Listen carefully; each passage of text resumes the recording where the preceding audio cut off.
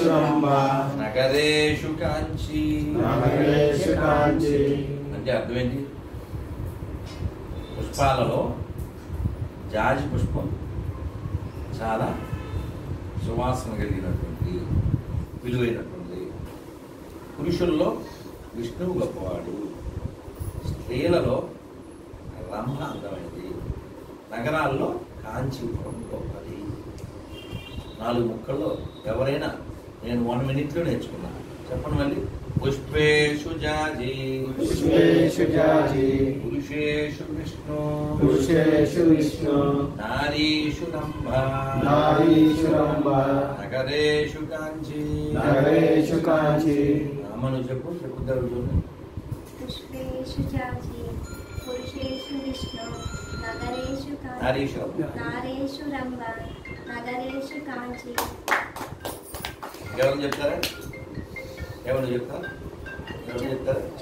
పుష్పేషు జాజి పురుషేషు పురుషేషు విష్ణు నారీషు రంభ నగరేషు. నగరేషు కాంచి. చూసారా? No homework. టక్కమని అలా పట్టాలి, అలా పట్టాలి. పట్టుకోవాల్సింది ఇటువంటి దాన్ని పట్టుకోవాలి. ఏది భౌతికమో దాన్ని మనం వీలున్నంత మందికి కట్ చేసుకుంటూ ఉంటాం. ఎందుకంటే మా అమ్మ అనేది ఏ తెల్లకాలం ఒకలాగే ఉండో రోజులు అంటే ఇవాళ ఉన్నట్టు రేపు ఉండదు, రేపు ఉన్నట్టు ఎల్లుండి ఉండదు. అసలు ఏమో ఇంకో గంట తర్వాత ఏమిటో, ఇంకో క్షణం తర్వాత ఏమిటో. కాబట్టి మనం ఇక్కడ ఉండేది కొంతకాలమే. ఆ ఉన్న కొంతకాలమైనా మనం బాగుండాలి. బాగుండడం అంటే ఆధ్యాత్మికంగా ఉండడం, ఎదగడం అంటే ఆధ్యాత్మికంగా ఎదగడం. నిన్న లబ్బిపేట వెంకటేశ్వర గుడికి వెళ్ళాము. పువ్వులు కనపడ్డాయి, మల్లెపూలు, జాతులు 2 తీసుకున్నాము. 2 కలిపి వాళ్ళ స్వామికి మాల వేసాము. మంచి సువాసన బాగుంది. ఆనందపడతారు, ఆనందపడతారా? ఇలా అన్నాం అనుకో, ఆ ఫోటోలోంచి వచ్చి నీకు చెప్పాడా, విగ్రహంలోంచి వచ్చి నీకు చెప్పాడా? ఇలాంటి వాగులు వాగుతారు. కానీ వాస్తవంగా ఆలోచించండి. కేంద్రంగా భగవంతుని పెట్టుకుంటే ఎన్ని మంచి లక్షణాలు వస్తాయి. పూజ అనే కాన్సెప్టే ఉంది. ఉంటే ఏంటి లాభం? నువ్వు స్నానం చేస్తావు, అది దరిద్రుడా. పూజ కాన్సెప్ట్ ఉండవు, నువ్వు స్నానం చేస్తావు. ఆ చెయ్యాలి అనే తలంపు వల్ల నువ్వు లేస్తావు, నీకు బాధ్యత ఉంటుంది. స్నానం చేయడం ప్రకృతి, తొందరగా లేవడం ప్రకృతి. భగవంతుడికి పూలు తులసి అర్పించడం ప్రకృతి. ఇలాంటివి ఏమి లేవనుకో, నువ్వు లేట్గా లేస్తావు, వికృతి. స్నానం చేయవు, వికృతి. ఏది పడితే అది తినేస్తావు, వికృతి. మరి మనం ఇప్పుడు స్వామికి నైవేద్యం పెట్టిన ప్రసాదమే తిన్నాం. అంటే మనం ఒక సెక్యూర్ జోన్లో ఉంటాం భక్తి చేస్తే.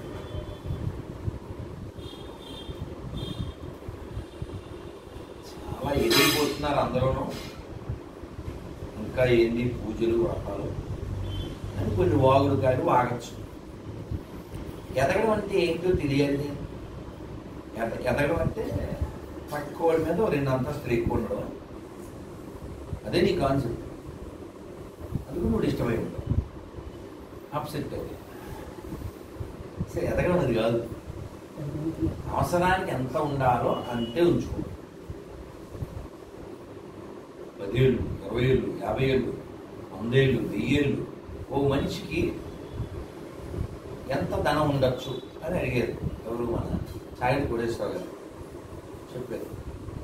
నీ చెప్పు సైజ్ ఎంత? సోమన్ కాదు, అదే వాళ్ళ అదే మైండ్ 10. నీ సైజ్ 10. ఎవరైనా ఓ పెద్ద చెప్పు 11 సైజు ఉండేది అది గిఫ్ట్గా ఇచ్చారు. ఏం చేయండి? వచ్చే సంవత్సరం 11 అయిపోతుంది అయితే కాదు అంటే ఆ నెక్స్ట్ ఇయర్ 12 అవుతుంది, అంతేనే ఇది. సో మనకి సైజు ఎక్కువైనా చెప్పు లూజ్ అయి తొలుక్కోలేదు, తక్కువైనా ఇబ్బంది. చెప్పు ఎంత ఉండాలో అంతే ఉండాలి, ఉప్పు ఎంత ఉండాలో అంతే ఉండాలి. మా ఇంట్లో పెద్ద బస్తా ఉంది 100 కేజీలు అని 1 కేజీ ఉప్పులో వేసామనుకో, మా వాడు ఏదో కలిపాడు, వేలేదేమో 2 సార్లు వేసాడు. ఉప్పు ఎక్కువైతే ఉప్పు, తర్వాత కొడతాను డప్పు, విషయం అందరికీ చెప్పు.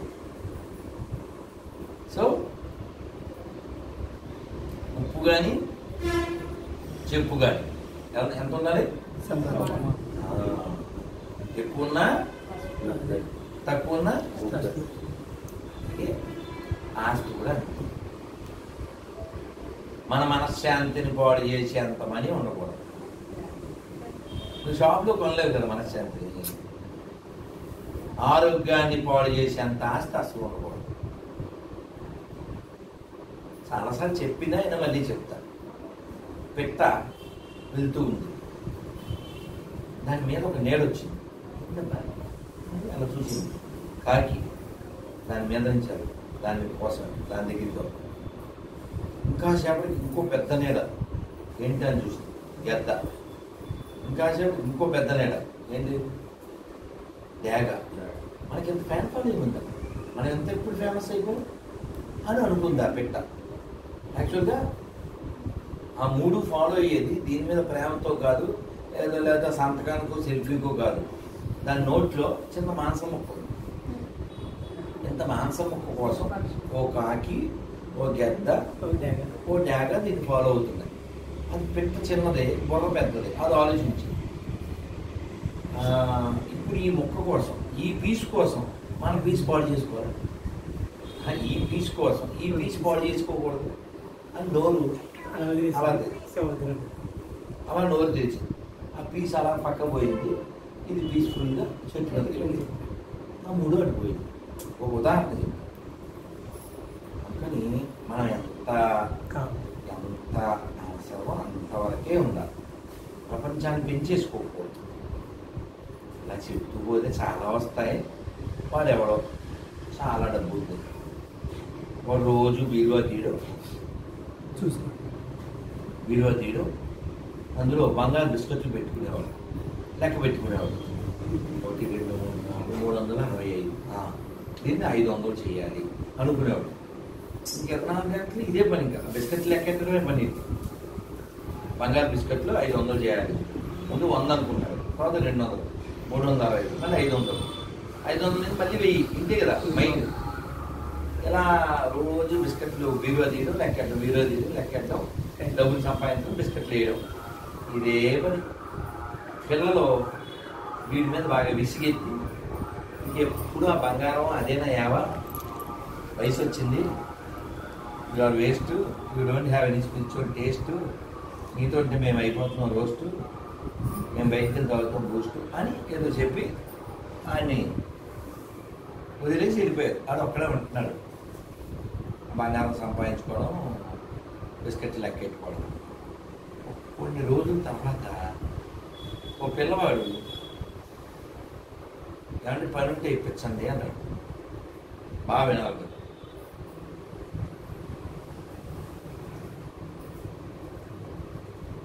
పని ఉందిరా అన్నాడు. ఏం పని చేస్తామంటే మీరు ఏం చెప్తే చేస్తాను అన్నాడు. 9-10 ఏళ్ళ పిల్లవాడు. ఇతను వాడితో పని చేయించుకుంటున్నాడు, ఏదో తిండి పెడుతున్నాడు, బండి నడుస్తుంది. ఓ రోజు వీడికి ఐడియా వచ్చింది, నన్ను అందరూ వదిలి వెళ్ళిపోయారు, ఇంత కష్టపడింది బంగారం సంపాదించాను, నేను పోయిన తర్వాత ఇది ఎవరికి చెందకుండా ఉండాలి, ఏం చేయాలి అని ఆలోచించి వీడు బంగారం లెక్క పెట్టినప్పుడు పిల్లవాడు చూశాడు. అదే నీకు కొన్ని బంగారు బిస్కెట్లు కావాలా అన్నాడు. అలాగే 5,000 అన్నాడు. అయితే మనం ఒక చోటుకి వెళ్దామని ఒక ఇనపెట్టిలో బంగారు బిస్కెట్లు అని చెప్పి ఒక చోటకి, ఇది మా ప్రభుజీ చెప్పారు ఒక 20 ఏళ్ళ క్రితం. దాన్ని తెలుగులో నేనే ట్రాన్స్లేట్ చేశాను, ఇంగ్లీష్లో చెప్తుంటే. చెప్పేటప్పుడు చాలా బాధపడ్డాను. మీరు వింటే బాధపడతారు. ఈ పెట్టిలో పెట్టుకుని వెళ్ళారు. ఒక పాడు బండి బాగా దిగింది. ఒక నిత్యం తీసుకుని ఈ పిల్లవాడు పైన పట్టుకోరా అని చెప్పారు. పట్టుకున్నాక వాడు ఆ పెట్టి తీసుకుని ఆ బావిలో దిగాడు, నీళ్ళు లేవు, అందులో బాక్స్ పెట్టాడు. పెట్టాక వాడు నిచ్చెన పట్టుకోమన్నారు, పట్టుకున్నాడు. వీడు పైకి వచ్చి ఒరే నువ్వు కిందకి వెళ్ళి అవన్నీ కట్టుకున్నాయి లేవో చూసేదాన్ని పిల్లవాడిని పంపాడు. పంపితే కిందకి వెళ్ళాడు. వాడు కిందకి వెళ్ళగానే వీడు నిచ్చెన పైకి లాగి 9-10 ఏళ్ళ పిల్లోడు ఇంటికి వెళ్ళి హ్యాపీగా నిద్రపోయాడు. మీరు వాడి లోపల ఉన్న స్వతంత్రం, వాడి లోపల ఉన్న ఆలోచన చూస్తే ఎంత నీచమా అని మీరు చాలా హర్ట్ అవుతారు. అతను వెళ్ళిపోయాడు. రోజులు గడిచిపోయినాయి. కొన్ని నెలల తర్వాత ఈ పెద్ద కొడుకు వచ్చి, నాన్న ఇలా మా చిన్నోడు మా అబ్బాయి ఇంట్లో కోపం పడి వాడు ఇల్లు దగ్గరికి వచ్చాడు, వాడు ఏమన్నా మీ దగ్గరికి వచ్చాడా అని వచ్చాడు. అంటే ఎలా ఉంటాడు అని అడిగింది. అంటే ఇలా ఉంటాడు, వాడు ఇల్లు వదిలేసినప్పుడు బ్లూ షర్టు బ్లాక్ ప్యాంటు ఏదో చెప్పాడు. అలా చెప్పగానే వాడి రూపం గుర్తొచ్చింది. వెంటనే ఈ ముసలోడు మైండ్ పాడింది. ఒక పిచ్చోడిలా నవ్వుతూ ఇంకా మనుషుల్లో లేకుండా హాహాహా అనుకుంటూ తిరిగేవాడు. జీవితంలో చచ్చిపోయే వరకు అలాగే తిరిగాడు. ఇంతకీ ఏం జరిగింది మధ్యలో అంటే, ముసలోడు అసలు ఎందుకు అలాగా పాడుబడి బావిలో ఆ బంగారం పెట్టి పిల్లోని పెట్టాడు అంటే, వాడు ఎక్కడో విన్నాడు, ఈ బంగారం కష్టపడి సంపాదించావు, ఇది నీకు చెందాలి, లేకపోతే ఎవరికి చెందకూడదంటే దాన్ని చుట్టూ పిశాచి కాపలా కాయాలి. పిశాచి కాపలా కాయాలంటే అక్కడ ఒకరు చనిపోవాలి. అక్కడ బంగారం పెట్టాడు, పిల్లోడుని మూత పెట్టేశాడు పైన. లోపలానికి తిండి ఏముంటుందా, చచ్చిపోతారు. చచ్చిపోయాక వాడు పగబట్టి అక్కడే పిశాచం అవుతాడు. కాబట్టి ఆ బంగారం ఎవరికి చెందదు. ఎంత క్రియాలిటీ ఉండాలి. ఒక ప్రాణం లేని వస్తువు కోసం ప్రాణం తీశాడంటే వాడు ఎంత పనికి పన్నాడు. ఇప్పుడు బైబిల్ కానీ, ఖురాన్ కానీ, భగవద్గీత కానీ, రామాయణం కానీ ఏదైనా ఇవన్నీ పుస్తకాలు కదా. ఇప్పుడు మనంతా హిందువులం, మనం చెప్పగలం పుస్తకం ముఖ్యమా మనిషి ముఖ్యమా? మనిషే ముఖ్యం. ఇలా చెప్పగలిగితే వాళ్ళు కూడా మనుషులు. పుస్తకమే ముఖ్యం అంటారే, వాళ్ళనే పాపులు పందులు అంటారు. అందుకని భూమికి కావాల్సింది హిందువులు, ముస్లింలు, క్రైస్తవులు కాదు. భూమికి మనుషులు కావాలి, మంచి మనుషులు కావాలి. మంచి మనుషులు ఎక్కడ తయారైనా మనం వాళ్ళకి నమస్కారం పెడతాం. అబ్దుల్ కలాం దండం పెట్టడం ఆయన మతం చూడం కదా. కాబట్టి మనం అన్ని మతాల సమానమని అబద్ధాలు చెప్పకూడదు. అన్ని మతాలు సమానం అయితే మనం ఆవుని అమ్మ అంటే మాత అనే ఆవుని మై ఖాతా అని ఎలా తెలియజేస్తుంది? అన్ని మతాలు ఎప్పటికీ సమానం కాదు. సరే, విషయంలోకి వస్తే వాడి ప్లాన్ ఏంటి? ఆ పిల్లోడు పిశాచమే ఆ బంగారాన్ని కాపాడాలి. ఇప్పుడు ఈ పిచ్చోడు ఎందుకు అయిపోయాడు అంటే అంతే, ఆడి మైండ్లో అదే వచ్చింది. మనవాడు వాడు మూత ఇచ్చాడు కదా, దాని మీద దాన్ని ఏమంటారు, బావి మీద మూత వేసాడు. వచ్చేసేటప్పుడు లోపల నుంచి తాతగారు నాకు భయం వేస్తుంది, తాతగారు నన్ను పైకి తీసుకురండి, తాతగారు నాకు భయం వేస్తుంది అని వాళ్ళు మరుస్తూనే ఉన్నాడు పిల్లడు. అర్ధరాత్రి కదా, అది వినపడుతూనే ఉంది. వాడు వచ్చేసి సొంత మనవన్నే వాడే హత్య చేశాడు, కేవలం పనికి మాలిన బంగారం కోసం. కాబట్టి ఈ భూమి మీద ధనం కంటే విలువని చాలా ఉన్నాయి. ధనం అవసరం, ధనం అవసరం, అది ధనం అవసరం, ఈజ్ ఇంపార్టెంట్. ఈ వస్తువులన్నీ ధనం పెడితేనే వచ్చినాయి. మా అమ్మ దివాన్ మీద ఉన్నప్పుడు లాస్ట్ బ్రీతింగ్లో ఉంది. డాక్టర్ వచ్చి చెప్పాడు, సారీ తొందరగా బయట పెట్టి క్లాత్ ఉంటుంది కదా కింద, ఆ దుప్పటితో తీసుకొచ్చి బయట సాపేసి పెట్టేశాం. అమ్మ అన్నాడు, ఆ చాపతో సహా దానికి కట్టేశారు. శ్మశానంలో చాప పడేసాం. మా అమ్మని కాల్చేసాం. దేవాన్ని ఇంట్లో పెట్టి ఉదాహరణ చెప్తున్నాను.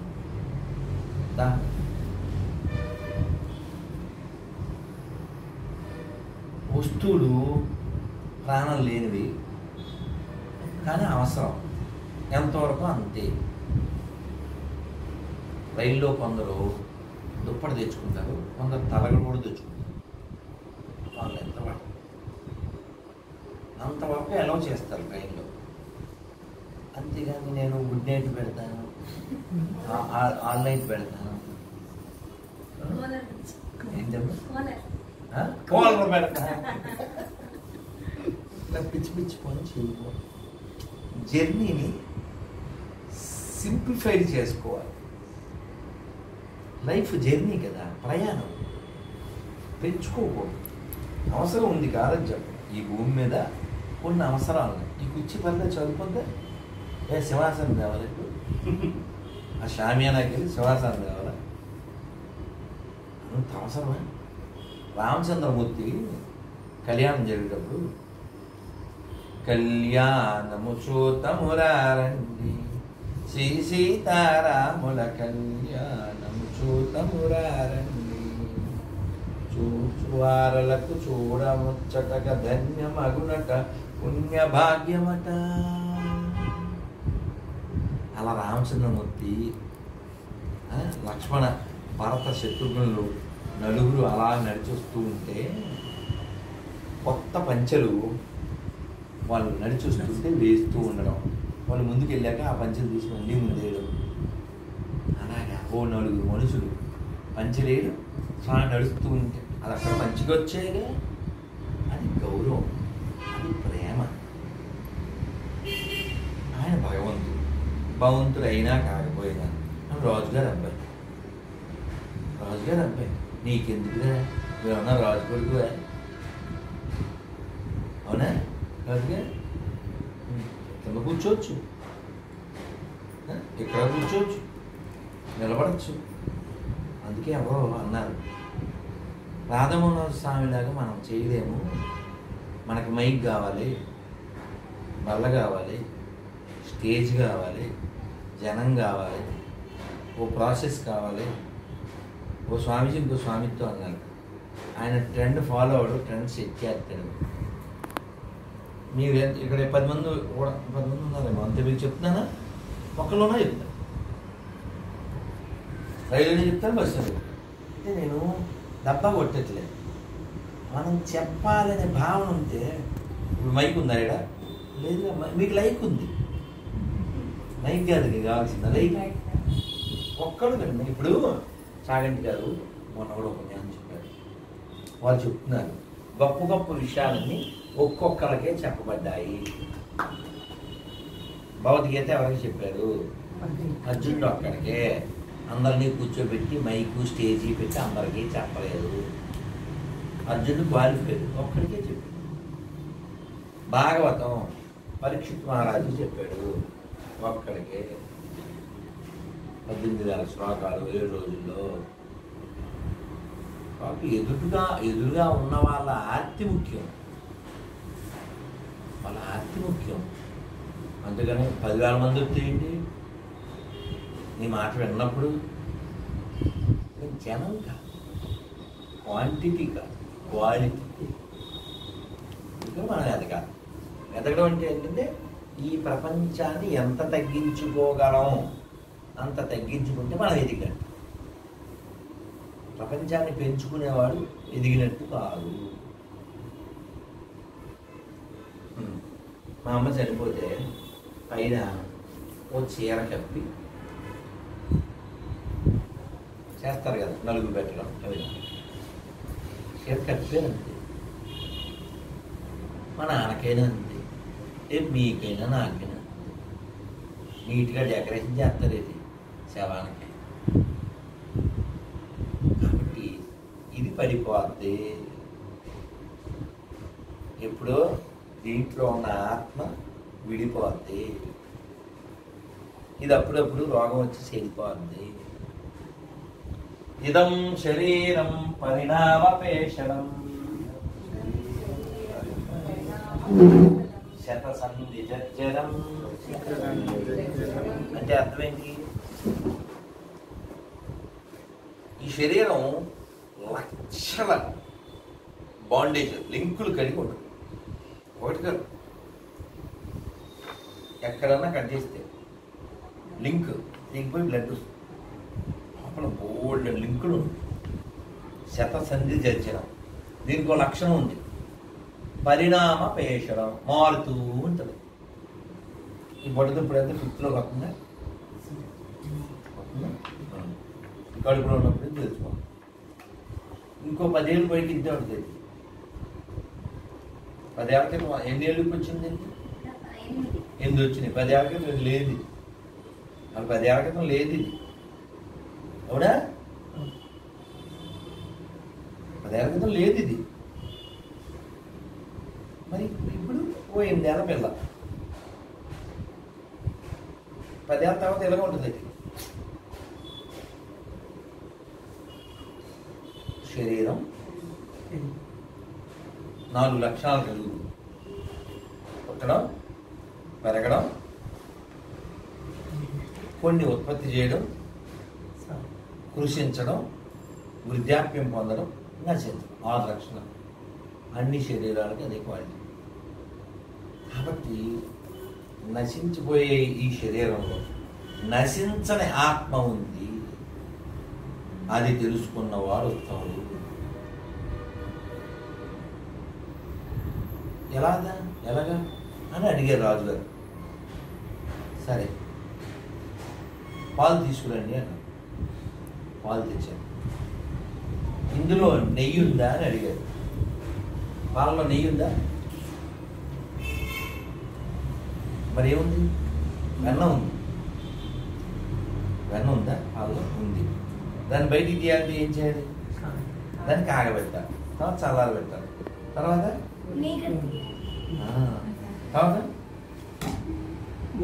పెరుగు చేయాలి, పెరుగుని మజ్జిగ చేయాలి, మజ్జిగ చేసి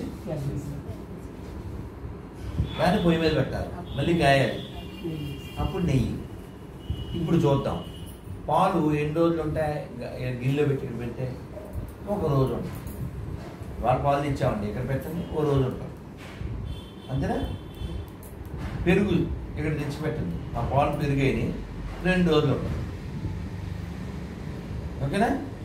దాన్ని వెన్న చేసి పెట్టండి, 1 నెల ఉంటుంది. నెయ్యి చేసి పెట్టండి, సంవత్సరాల కొద్ది ఉంటుంది. ఆ పాలలోంచేగా ఈ వెన్న నెయ్యి వచ్చింది. అంటే కాచడం వలన దాంట్లో శాశ్వతత్వం వచ్చింది. నువ్వు కూడా అంతే. మనని కాచుకోవాలి. అప్పుడు కాచుకుని రక్షించేవాడు వస్తాడు. కాచడం అంటే వేడెక్కాలి. వేడెక్కడం అంటే ఏమిటి? నువ్వు ఈ శరీరం కాదు, ఆత్మ అని నీకు తెలియాలి. అలా తెలియాలంటే ఏదో చదవడమో వినడమో అభ్యాసం చేయాలి. ఏం అభ్యాసం చేయాలి? రోజు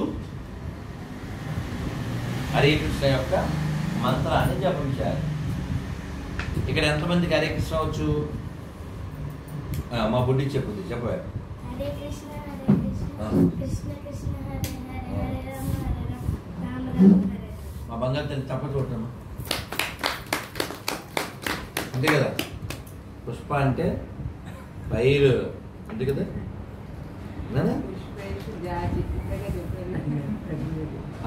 పుష్పేష్ జాజి గుర్తొద్దా మనకి? పుష్ప అంటే అది గుర్తొద్దా? మరి ఇక్కడ కొన్ని మంచి విషయాలు చెప్పారు. మాయను జయించి తరించుట మన వలన కాదు, సాధు గురువుల కృప తప్ప వేరు ఉపాయం లేదు. మాయను మనం సొంతంగా జయించాలి. ఎవరింటికో ఇప్పుడు మనం వచ్చాం, వీళ్ళు భక్తులు కాబట్టి కుక్కను పెంచడం అది కుక్క ఇంటి బయట ఉండొచ్చు, పొలాల్లో ఉండొచ్చు, ఇంట్లోకి రాకూడదు. దానికి ముద్దలు పెట్టచ్చు, ముద్దులు పెట్టకూడదు. అది మన పక్క ఎక్కకూడదు. అది అంటే చూపిస్తుంది అలాగే. మా అమ్మ కూడా అలాగే చెప్పండి. వెరీ గుడ్, అలాగే ఉంటారు బంగారం. సో కుక్క మన పెద్దవాళ్ళు చెప్తారు ఎక్కడ ఉండాల్సింది అక్కడే ఉండాలి. కుక్క ఇంట్లో ఉంటే ఏమవుతుందంటే అది తిరుగుద్ది, తిరిగితే దాని వెంట్రుకలు అన్ని చోట్ల పడతాయి, ఇంకా నైవేద్యానికి పనికిరాదు. సో మనం ఒకరింటికి వచ్చినప్పుడు ఓ కుక్క మన మీదకి రాబోతే మనం దాన్ని కర్ర పుచ్చుకుని కొట్టాల్సిన అవసరం లేదు, రాయి పుచ్చుకుని కొట్టాల్సిన అవసరం లేదు, అనవలసిన పని లేదు. ఆ ఇంటి ఓనర్ని పిలిస్తే ఏ పప్పి లోపలికి వచ్చాయంటే వచ్చి అలా మాయ కూడా మన కరుస్తూ ఉంటుంది, ఇబ్బంది పెడుతూ ఉంటుంది. దీని ఓనర్ ఎవరు? మయాదక్షేణ ప్రకృతి సుయతే సచరాచరా హేతునానేన కొంతే జగద్వీ పరివర్తన. ఈ మాయ నా ఆధీనంలో ఉంటుంది అన్నారు కృష్ణ భగవాన్. మరి మనం ఏం చేయాలి? ఆయన్ని పిలవాలి. ఎలా పిలవాలి? అందరూ చెప్పండి. హరే కృష్ణ కృష్ణ కృష్ణ హరే హరే హరే రామ రామ రామ హరే హరే. మళ్ళీ చెప్పండి. హరే కృష్ణ హరే నీకే చెప్పారు. కృష్ణ కృష్ణ హరే హరే హరే రామ రామ రామ హరే హరే. రోజు జపం చేయండి. ఎవరి దగ్గర జపమాల లేదో వాళ్ళు తీసుకోండి, రోజు జపం చేయండి. జపతో నాస్తి పాతకం.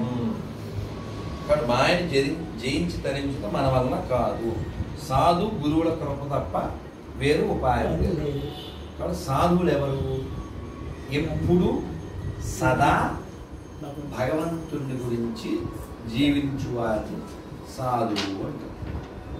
గురువు అంటే కూడా అంతే. అలాంటి వారిని మనం పట్టుకోవాలి, వారి కృపను పొందాలి. అటువంటి వారిలో అగ్రగణ్యులు శ్రీల భక్తి సిద్ధాంత సరస్వతి గోస్వామి ఠాకూర్ వారు, శ్రీల భక్తి వేదాంత స్వామి శ్రీల ప్రభుపాద వారు. మరి ఇక్కడ ఇంకో మంచి మాట చెప్పారు. గృహస్థులైన వారందరకు గురుపాదమును ఆశ్రయించి గిరిదారిని అర్చించడం కర్తవ్యం. గిరిదారి అంటే కొండను ఎత్తినవాడు. ఎవరైనా అది పాయింట్ కరెక్ట్, రైట్. కానీ 7 రోజులు ఒక చోటే ఉండి కొండ ఎత్తాడు ఎవరు? ఓ పాటలో చెప్తారు, ఎంత బాగుంటుందో. అన్నమయ్య కీర్తన చెప్తారు. కొలని దోపరికి గొబ్బిల్లో ఎదుకుల స్వామికి నీ గొబ్బిల్లో కొండ గొడుగుగా గోగులగా చెడి కొండొక శిశువుకు గొబ్బిల్లో కొలని దోపరికి గొబ్బిల్లో ఎదుకుల స్వామికి నీ గొబ్బిల్లో. కొండని గొడుగులా ఎత్తాడు, పొట్ట గొడుగులా. కాబట్టి గిరిదారిని అర్చించడం కర్తవ్యము. నిరాపరాధముగా శ్రీనామ సంకీర్తనము చేయటే మహాప్రభు యొక్క ఉపదేశసారము. నామ సంకీర్తన అంటే హరే కృష్ణ, అపరాధం లేకుండా చేయాలి. గురు వైష్ణవుల అనుగత్యమును శ్రీ గౌరవనామం ప్రచారం చేయకూడదు. అందరికీ ఈ హరే కృష్ణ మంత్రాన్ని మనం పంచిపెట్టాలి. వీళ్ళ ఇంటి ముందు ఎంత పెద్ద ఉందో చూసారు. మీరు ఎట్లా చెప్పగానే నాకు తెలుసు అన్నారు. ఎందుకని?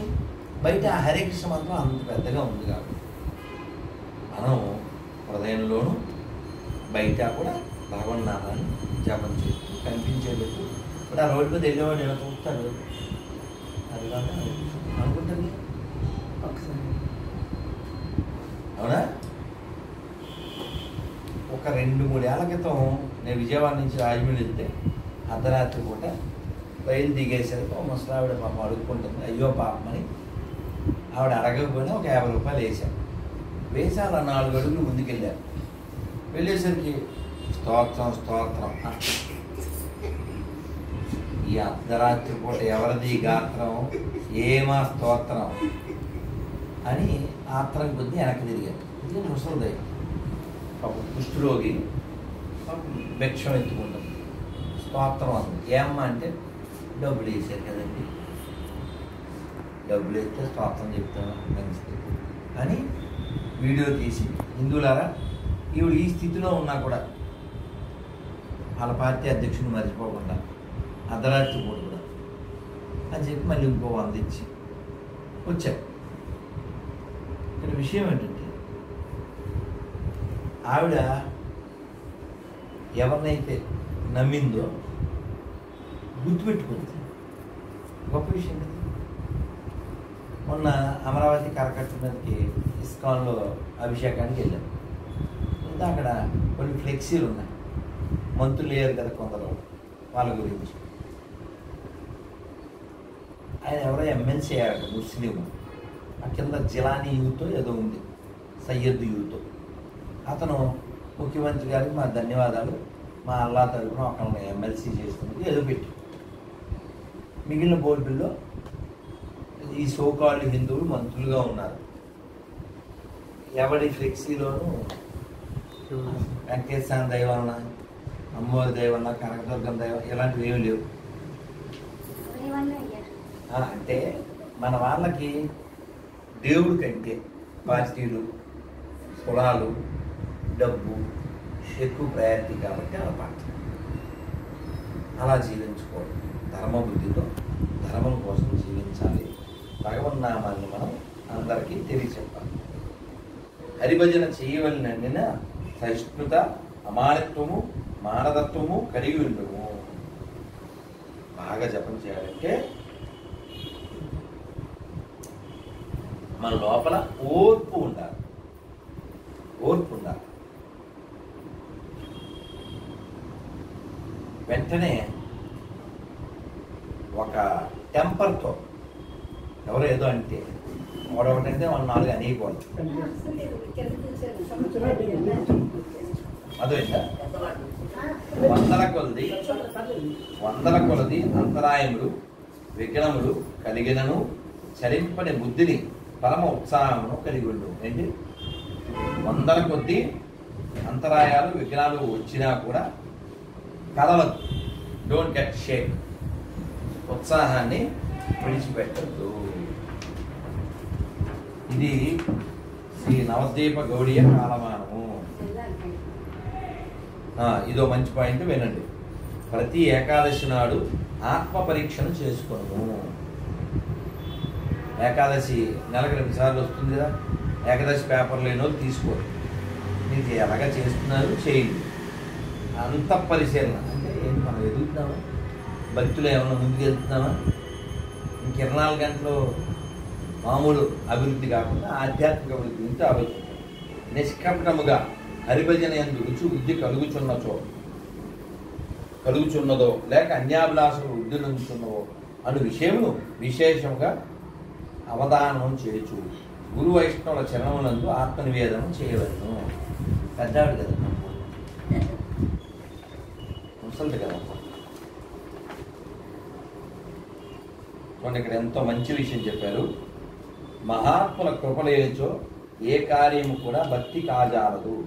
కృష్ణభక్తి లభించుట అట్నుంచి సంసార వాసన కూడా పోదు. సర్వశాస్త్రములు సాధు సాంగత్యమును ఘోషించుతున్నవి. క్షణమాత్ర సాధు సాంగత్యమున సర్వము సిద్ధించుతున్నవి. కాబట్టి సాధు సాంగత్యం చాలా అవసరము.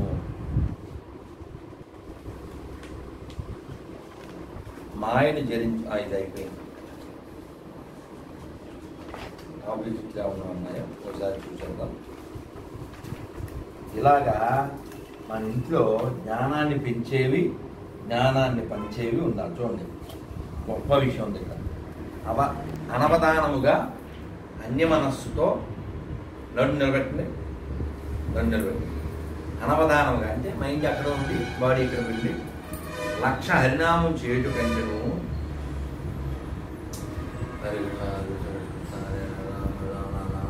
మనసు ఎక్కడో పెట్టి 1,00,000 చేసినా అలా చేయడం కంటే వైష్ణవ సేవ కొరకు తోట పని చేయుట, మొక్కలకు నీరు పోయటం అనేవి అధికంగా మంగళమునసును.